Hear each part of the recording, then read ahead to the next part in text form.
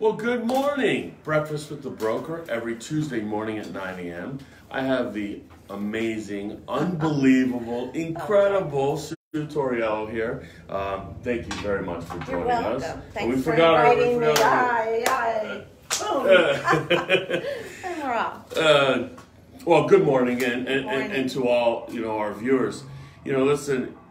We've crossed paths quite a lot over the years, and I've admired you from somewhat of a distance. Thank you. And back in 2000, when you really started your company, Tauriello and Company, and you really built a pretty good culture. You came from New Jersey, is that correct? Yes, I grew up in Florida, moved to Jersey, had a large company there. Okay. And sold half to my partner and came back to Florida and started this. And was a real estate company up in New Jersey? Yes, yes. It was at the Jersey Shore area, 5 offices, 104 agents. Wow. And it just came time to sell and get back to Florida. When I got back, I felt like my feet were really on the ground. That's I belong here. So. And I mean, in 2000, you really kind of really built this amazing culture in your office, and obviously a great brand in Delray, and you became well known. Especially with some of the luxury property as well. Tell us a little bit about how you built your culture in Tauriello and Company. Okay, great. I started out when I came to Delray. I joined J.C. De Niro on the other side of the bridge, and that was great. It was about 1.5 years, and I was used to owning a company, and I had 2 daughters at the time in the business. Later, my son-in-law joined us, and I said, let's start this. We had 4 agents here. The secretary became another agent, that made 5. We built it to 24 agents. We were a family-owned real estate company. My husband ran the IT department and the escrow and bookkeeping, etc. And we had a great time. We had IT back in 2000? Yeah, well, we didn't call I'm just it kidding. that. I'm just kidding, because we always had IT, but people are like, oh, no. We called it the computer man, as a matter of fact. That was his email address. So we had a great time. We had a great run, 16.5 years. And then it came time to grow a little more. Sure. So. And, I'm sure over the years you were presented with offers and things to merge or do you want to sell? When do you know when the right time is either to sell, merge, acquire? Oh, I didn't know that I wanted to until I started talking to Douglas Eliman. I was unsure. I hadn't talked to anyone else, and I didn't. I got a lot of calls. Yeah. I think we talked or something about, doing the RE/MAX thing. Mm-hmm. But I just wasn't interested. And then I looked around and I saw that Tauriello and Company couldn't produce the marketing, the reach, both the internet and the national and international reach that the other big companies had. I wasn't interested in shopping around. I really didn't want to do that. I wanted to find a company that I admired and thought could be a fit. And I watched Douglas Eliman for quite a while. And then we started talking. It took 1 year and 3 months. So one of us was stubborn. I don't know which one. One of us. I wonder who. It might have been the person on my left, but I'm not sure. Maybe. But we did negotiate, and I knew that it probably would happen because when you own a company and you sell it, it wasn't a merger, it was an acquisition. You have salespeople, and you have a reputation in town. And you want to preserve that, and the company that buys you, it's very important that they continue to be more successful than you were actually, or why would you do this? So I had 24 salespeople, so you had to negotiate things for them, sure, not just for me. So that's what happened. And what advice would you give to perhaps an independent firm that has been approached looking at their different options as to do you really want to, get in an acquisition where you're selling, or I mean, I know as far as the marketing was attractive with Douglas Elliman, I guess you really have to look at your culture, and you have to look at what brand aligns yourself well. That's exactly correct. Yeah. And what else would you give advice for someone who's just thinking about, in the kind of slow stages, a year and 3 months previous? Right. Well, I think that you have to be very discreet, very confidential. Oh, they're always. Oh, by the way, we're in downtown Delray, where there's always construction. We're not even close to Atlantic Crossing. No. Just kidding. But I think if a broker is thinking, an independent broker like I was, at one time we had 3 offices here, came back to just Delray. We were further north, etc. And I wanted to just build Delray to the best, which is what we did. I think you look around, and like you said, you look at other companies. You can't talk, in my opinion, to 3 or 4 companies at the same time. First of all, the word gets out. Your agents get scared. They'll run. Well, who's coming in? We don't know. We heard rumors. We heard this. We heard that. And even though it took 1 year and 3 months, we kept it pretty much under our hats that we were doing this. And I also think that I just needed the weight off my shoulders. I had carried that weight. The company I ran up north was big. I was president of the board. I was grievance. I was professional standards. I was an alternate state mediator.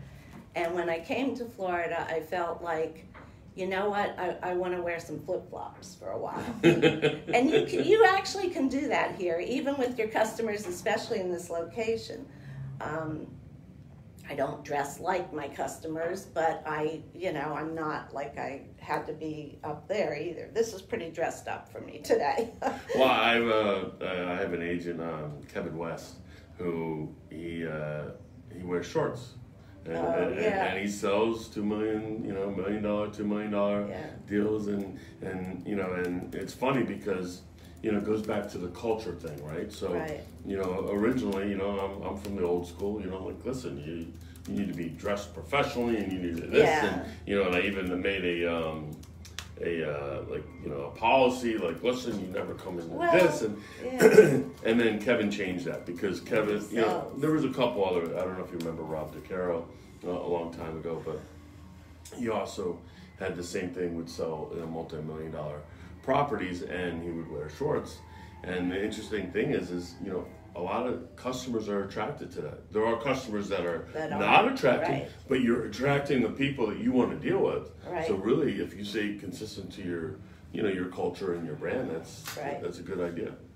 Well, I think that you're the one working. The agent is the professional, the one working. They're on vacation. A lot of times here, they're on vacation, or it's just more casual at the beach. So my flip-flops are fancy. I mean, they've got gold and silver on them. Well, then nowadays, flip-flops could be a lot more expensive than boots. Yeah. So. Yeah.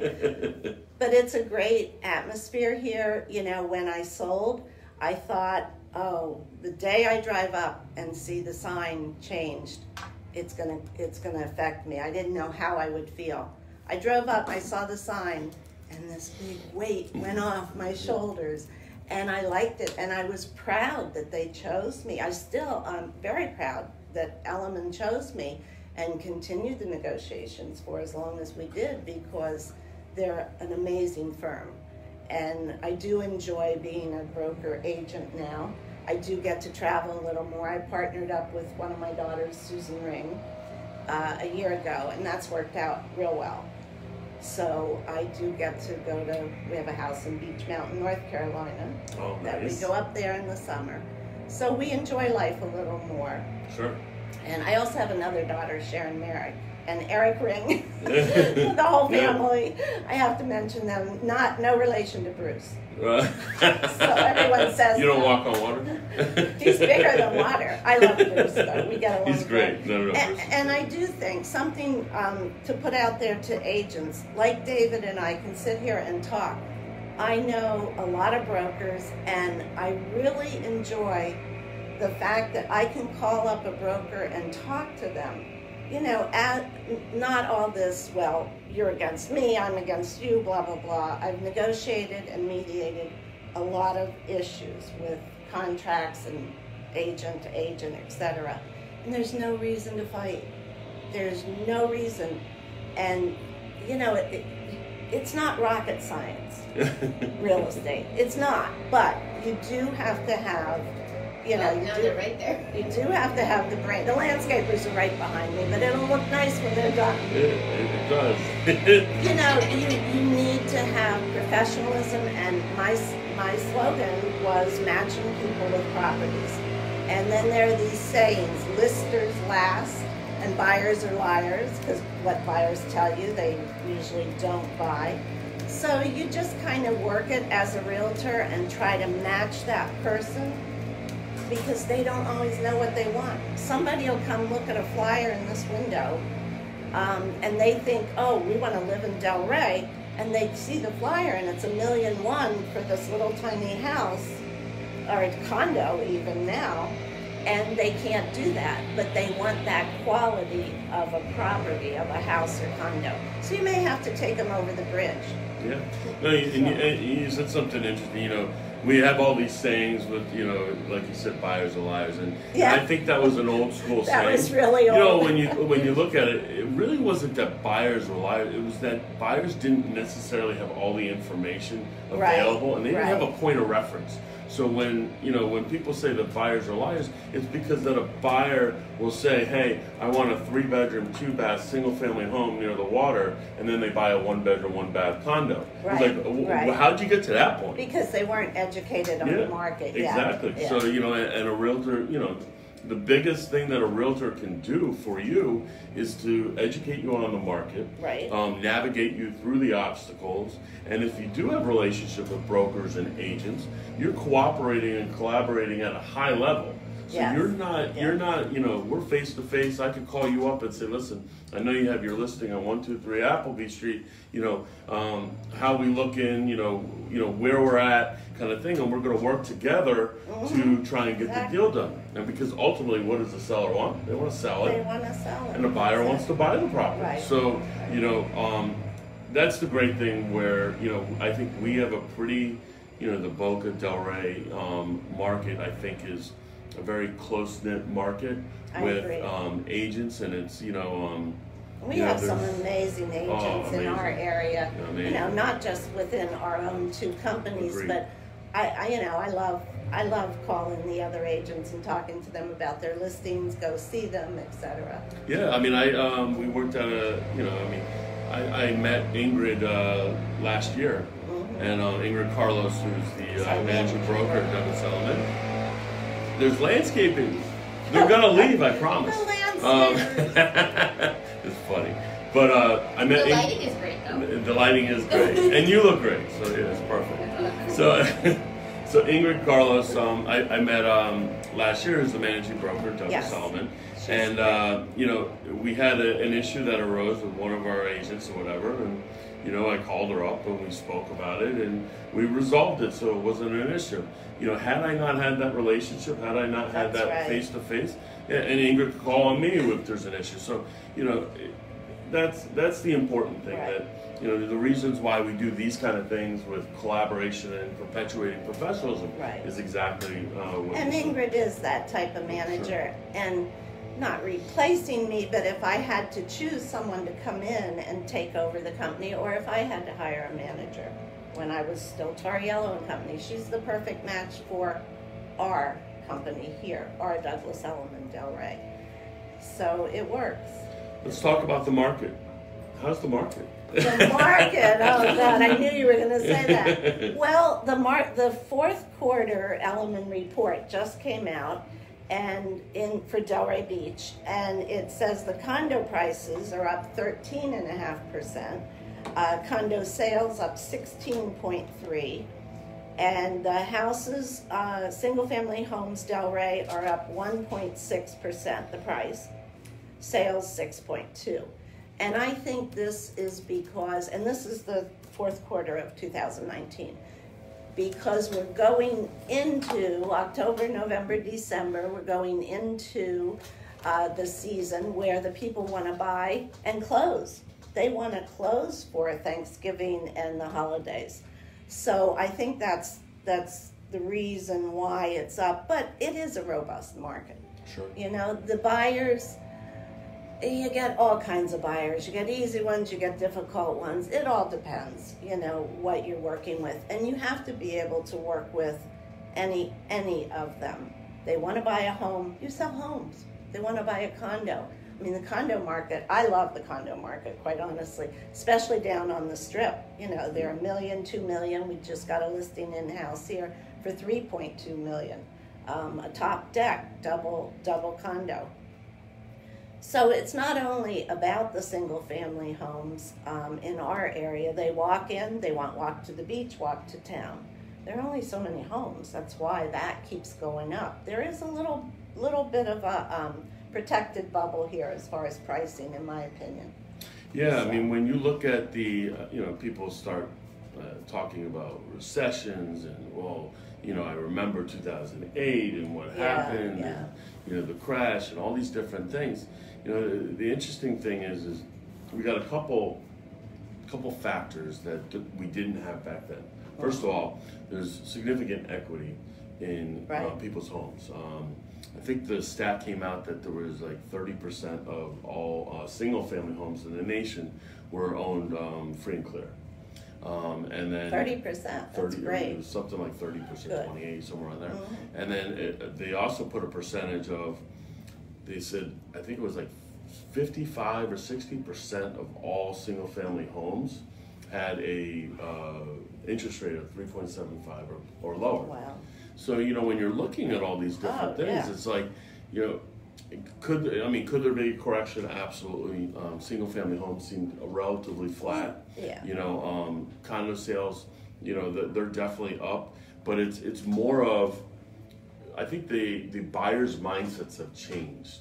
You know, we call it HGTV conditioned or what have you, but if you have a contemporary or modern interior finishings in a home that are quality, because people aren't looking for IKEA kind of and Band-Aids and stuff. they love new construction. Oh yeah, Buyers love that, and they'll pay a significant premium for it. And you know, that's, I think, what we're looking for. You know, in 2020, it looks like a you know, still pretty robust. It's good. I think it's at an all-time high, like the stock market, and people get nervous at an all-time high when they hear those words. But we've said that many times before, haven't we? Sure, we said it last year. So who knows what the all-time high is? Maybe we haven't reached it yet. Well, they talk about a 10-year cycle, right? So in 2018, that 10-year, and everyone said it's going to be a recession. 2019, oh no, we're going to a recession. Now 2020, we're going to, you know, and none of the factors, when you look at all the chief economists, are saying that it's a recession in 2020. Now, 2020, you know, it is an election year, so you never know what happens. You know, sometimes there's uncertainty, you know, in and around the election. But even if there's recession, whatever, I worked when interest rates went up to 21%. And then the banks, the savings and loans at that time closed to mortgages for about 9 to 12 months. And we had to do seller financing. We still made a living. It's like the bird that sits on the branch. He's not afraid the branch will break because he can fly. Right. You can still sell houses.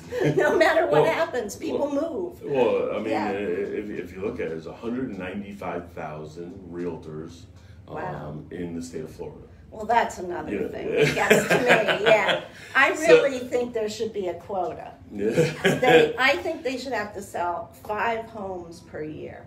Otherwise, they go into inactive. They still have to pay fees. Right.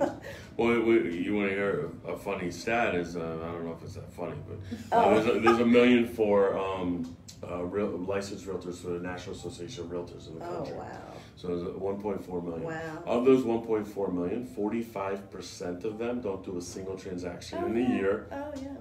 And 66% of all realtors in the nation, of that 1.4, do 3 or less transactions in a year. That's terrible. Yeah, and it's always been said 20% of the realtors do 80% of the business. And I think it's even 10-90 now. You know, I mean, I think it's 90-10, where 10% of the realtors probably, do 90% of the business. Especially in this area. Yeah, no, definitely. So let's talk about what are you seeing as far as disruptors? Is there anything in the market that you think that is maybe challenging in 2020, 2021? Oh, I just think whatever comes our way, we handle it. You know, I don't know. I mean, we had Zillow come in. Realtor.com, this is how old I am. My husband and I both worked on the Realtor.com birth, actually, in New Jersey. There was a national committee out of Jersey and New York. We weren't on the committee, but we worked on our board on it. And Realtor.com almost went bankrupt. And the realtors are like, oh no, we don't want Realtor.com. You know, then people just go on the internet and they'll call anybody. Do you know how much Realtor.com, how much business it brings us? It is so good. I'll take a buyer any day that has been on Realtor.com and looked at 8 or 10 homes before I meet them. I like that, sure. You know. So I think whatever comes, we'll handle it. I don't see there never being a need for a service of a real estate person, a live person. And I've sold houses and condos without them ever seeing it. Sure. I've listed properties, especially down on the Strip, where send the listing, e-sign, they sign it. I never even met the sellers, but they've gotten my cards or knew me from somewhere to call me to list it. What are you thinking can come our way that would be a disruptor? So, turning the table. Yeah. Well, you must know. You must have asked other people. You know, I have. No one's asked him. Yeah. The service, you know, we're in a service industry. Absolutely. And, you know, people pay for service. You know, why do people go to the Ritz-Carlton or the Manor in Oriental, you know, for a hotel when the Hyatt Place or Marriott Courtyard does the same thing, gives you a bed or whatever? You know, it's because of service. Because when you walk through the door, you're greeted with, you know, a smiling face, and a live person, someone who's educated about the project in the area and the community around. So, you know, as far as the value of a realtor, I think I think this is the Zillows and the Realtor.coms and all these different portals and the Redfins and all this other different things that have entered into our market has actually helped not only the consumer, but it's also helped the realtor, because it's put almost like a wake-up call to the realtor, like stop doing what you're doing and create value to the consumer. You're right. Because the consumer has choices. They have choices, and I believe that the consumer should always be in control, and a realtor should always think that they need to vie for the business because they're going to educate, they need to have knowledge and expertise in the area and community. And it doesn't mean that you have to sell hundreds of homes in that particular area, but if you're entrenched in a community or you're entrenched in an area, you know, that holds a lot of weight. Yes. You know, how is, you know, what artificial intelligence and, you know, and all these different automated valuations and what have you, how are they going to tell you that the principal for a particular school left from one school to the next and this principal wasn't as great, or how, you know, the teachers are in a particular school you know, had an issue, you know, in a school or in a community, you know, they're building a multiplex project that's going to, you know, bring up values, or the Bright Line. You know, how are they going to do that? They're not going to be able to value the same things that we do because we know the community. Right. So, you know, our consumers going to have more choices? Absolutely. You know, and quite honestly, you know, when you look at commissions, you look at real estate commissions and such, I just think that, you know, you get what you pay for in many cases. Exactly, my And thoughts. and Right. the value that you give, Yeah. you know, stick to whatever you believe as a realtor or broker, your worth, and make sure that you present that value as to why you should be paid X amount of dollars versus a flat fee company who isn't. Right. You know, why do realtors change offices, right? You know, if you look at a realtor's office, and I say this all the time, 100% flat fee companies, right? If there were, I mean, there are very few top producers at 100% flat fee companies. If all that mattered was The money. No. they would all be there. Right. You know, you would be there, I'd be there, we'd all be there. Right. No, you're exactly right. And I believe if you wake up in the morning as a realtor, you can do this. You just have to put in the effort. You go, you make the calls, you care about the client. That's the big thing. As long as you care about the client, whether it be a buyer or seller, I hope I didn't turn myself off. But anyway, whether you're a buyer or seller, whether you're working with, it doesn't matter which one. You have to care about them, and you have to kind of put your mind in their mindset. You're not buying this house, they are. Of course. You know, I found myself saying, oh, I don't like this house. Who cares? I'm not buying it. I'm not living there. No. It's what's That's right a hard for one to them. learn, too. It's what's right for them. It is, Taking the and you got to emotion put your, out of it. you got to exactly, Yes. Rebecca. Yes. You got to take the emotion out Learned of the something over transaction. 3 years, Oh, man. yeah. Oh, good. What was it about? I mean, the emotion, the reason why buyers and sellers hire you are to take the emotion out of that transaction. Right. And to navigate through those obstacles. And it's much more difficult when it's an emotional transaction to navigate than it is when it isn't. So, Okay. Sue, thank you very much. You're Let's we'll leave on this note. So what do we not know about Sue Tauriello? Oh, geez. That you can share? I'll leave you with a smile, I hope. I was on the chamber board like 12 years. And one year we had a retreat. And it was an all-day retreat. And they said, tell us 3 things, each person, that we don't know about you. But make one not be true, so we can guess which one is true. That's funny. So I'm going to tell you 3 things about me that you probably don't know. That I was brought up in Florida, lived in New Jersey after, and came back to Florida. That's one thing. The second thing was that I ride a motorcycle. The third thing was, and I'm not proud of this, but in college I was very poor. I paid my own way, and I did pole dancing on the weekends. I say number 3 is not real. Which one do you think's not real? Well, we know one's real. I'll probably say 3 as well. Okay. Yeah, well, the couple people on the board said, you don't ride a motorcycle. Oh, I do. I love my That's motorcycle. So anyway, thank you for asking me. I was honored. A little nervous, but honored. No, I mean you were great, And I have a broker's open today from 12 to 2 at where? Seagate Towers, Okay. 10th floor, condo, 865 asking. Please come see me. I'm having lunch. Absolutely, realtors love lunch. They love. I that know. food. That's why I serve it.